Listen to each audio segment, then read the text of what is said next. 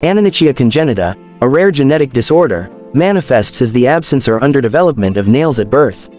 It falls under the umbrella of nail dystrophies, where the nails are either malformed, reduced in size, or completely absent.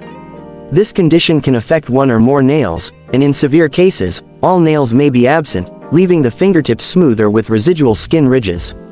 The condition is usually inherited in an autosomal recessive manner, meaning that both parents carry a mutated gene, but they do not typically show signs of the disorder themselves.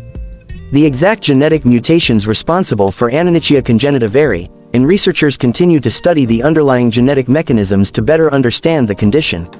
Aside from the absence or underdevelopment of nails, individuals with Anonychia congenita may also experience other associated features, such as abnormalities of the fingers and toes, including webbing or fusion of digits, syndactyly, abnormalities of the skin surrounding the nails, and skeletal abnormalities.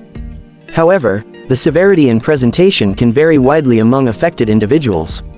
Treatment options for Anonychia congenita are limited, and the approach mainly focuses on cosmetic improvements and addressing any associated complications.